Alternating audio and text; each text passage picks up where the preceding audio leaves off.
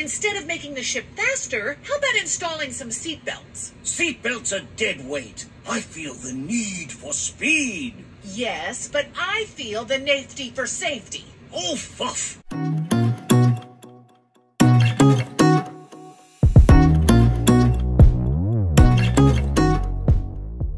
Well, we made it to the trailhead.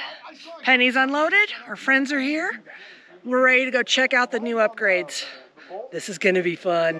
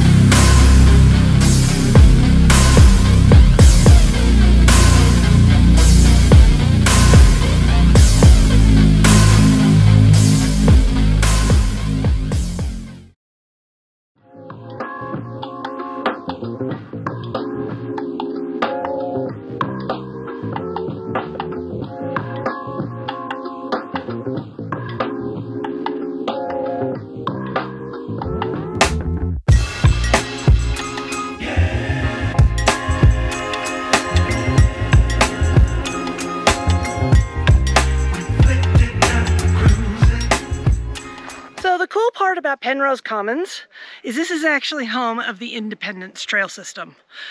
I don't know that any of the rigs we have today are going to want to do that. That is a gold trail for Penny, and it's a gold trail for a couple of the other people, but not with the rigs that they brought today. We may walk it, which should be really cool, but I'm certainly not going to try it on my own. You know, it'll be fun to just get to lay some eyes on it before we actually try it for real when all the rigs are built.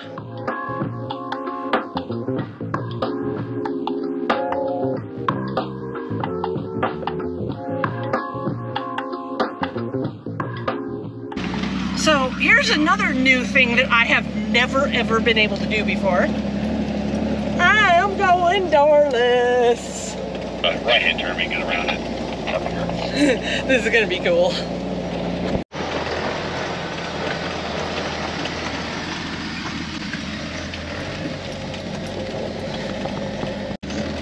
Parked right here. If you want to pull in and park around me, next to me, that'd be the best spot to do.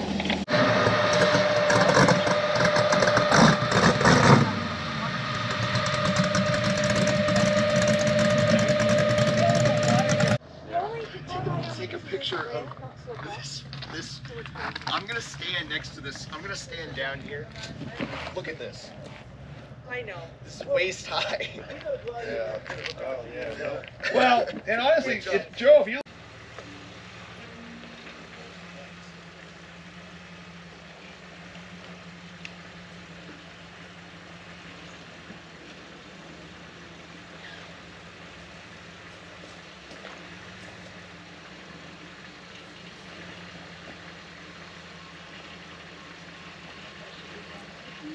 okay, you're your first drop.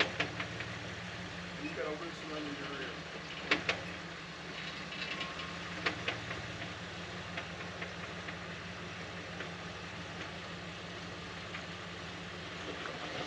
That's good. All right. So where do you get down? A little right. Perfect.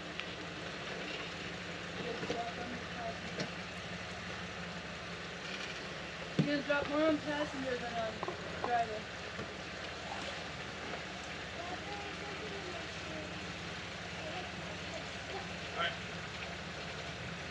your rear tire is going down the same spot, so you're going to be good here. You're going to have 2 drops, rear and front at the same time.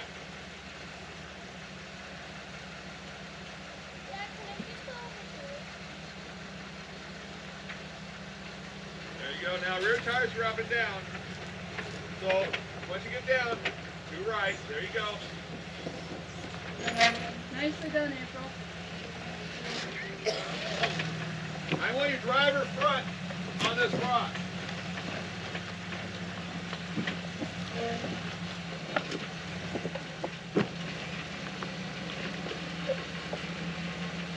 Give me a little driver.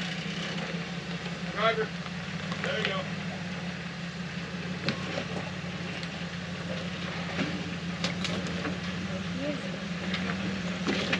Makes it look easy. Well, honestly,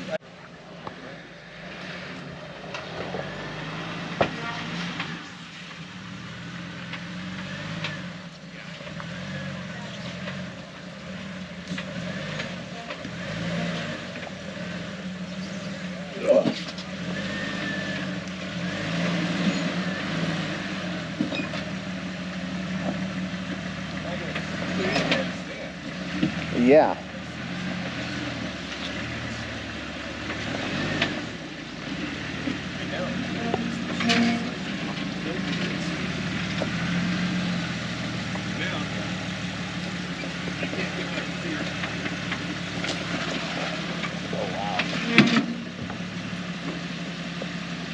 you're one good driver. You're good. More driver. Right there, not that much, just a little bit more. Back past you a little bit. I think it'd be easier to see. Big other way.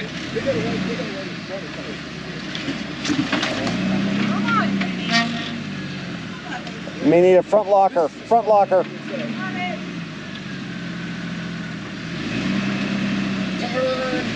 Turn.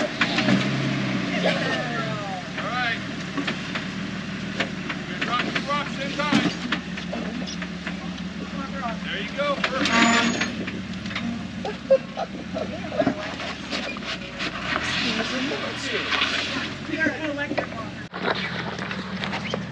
Is there still another drop up here? I think they said yes. That looks like a lot. That was the easy part. That's the easy part. That was easy. Yeah, that's the easy part. Your driver right here, Yeah. but this is the drop off that everyone says that you have to be in gear, first gear, and you get down. You have to let it roll. Well, you're gonna kick the back end up, Yes. and you got to throttle through. Yeah.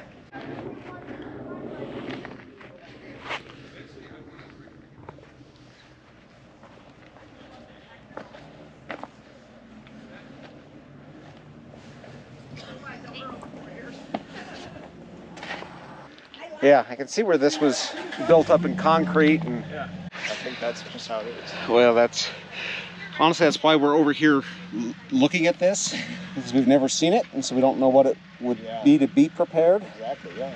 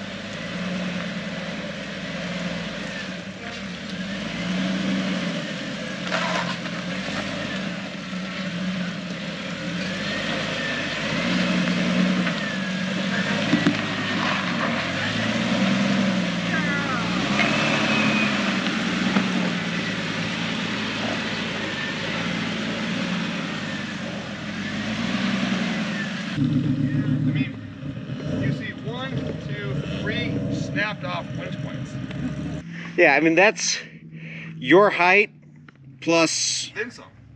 you know, another 3 feet. Yeah. Yeah, I mean, this is it's there, you gotta turn towards you a little bit. Yeah. And then once it goes up there, you gotta go this way a little bit. It's a pretty gnarly climb. Yeah, I mean, I can see, as you say, I can see the line, but... I don't want to drive it. It looks slippery as hell, too. Oh, it is? It's all smoothed over. Yep, look at that. When people ask why CarPlay in a trail rig, things like this ability to have Cotrex and Onyx side by side and not have multiple devices is really handy. So I wanted to show you a little bit as we are going down the trail what the Wolf Box has done for me. So as you can see, I can't see anything behind me because of the spare tire. Love the spare tire. I'm the only one that runs 40s, so I am keeping the spare tire. But it means I couldn't see anything out of the rearview mirror. Now with the Wolf Box, I can see the rig behind me very clearly.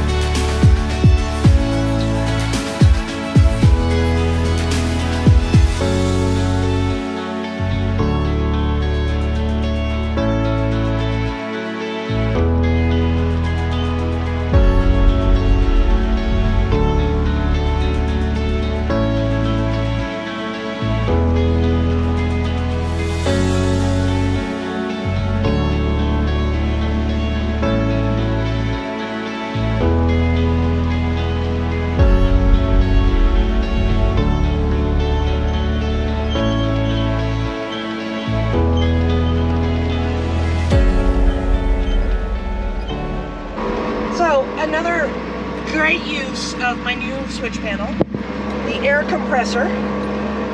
I am actually running that now because we're getting close to air up, and this allows me to make sure that my tank is filled before I get to air up, which is really nice. All right, tank's filled up. I'm all ready for air up, so I'm gonna switch. Right there's good. Little driver. There you go, perfect. Right up it. Like nothing. You might hit your lower shop out. Come.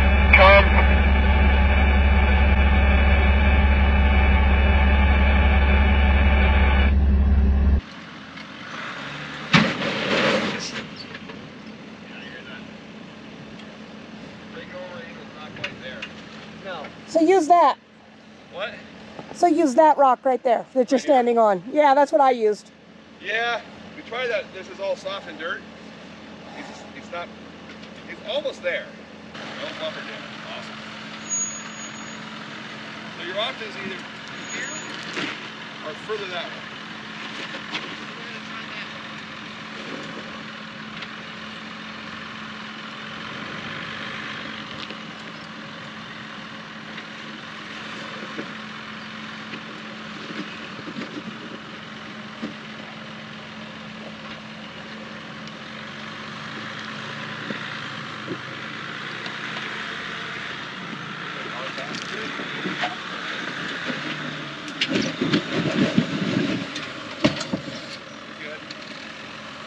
Rock rail this side. No. Rock rail passenger. Your backup passenger.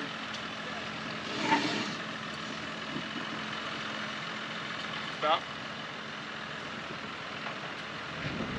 Now hard driver. 4 to 3. More hard. Let's see if you can grip this rock and pull a bit. You are. There you go. You're good. Come.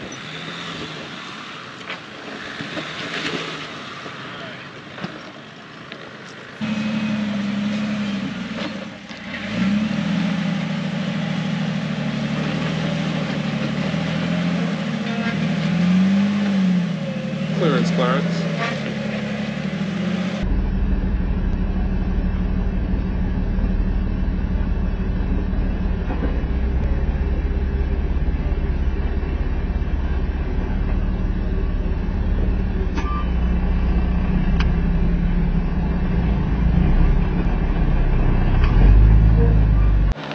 So there it is. We're all loaded. We're back up on the trailer.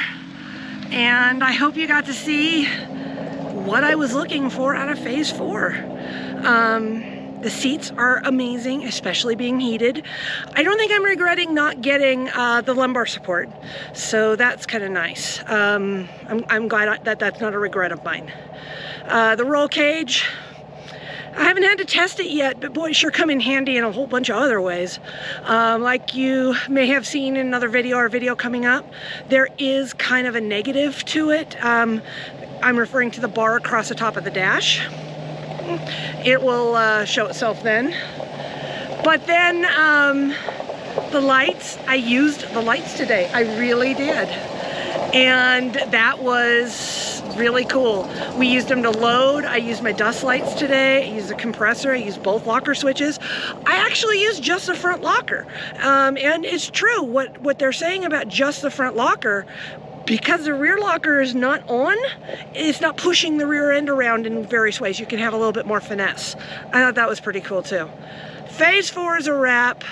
Hope you enjoyed all these videos. Hope something proves useful in them. And it's time to move on to the next build. We'll see what that is soon.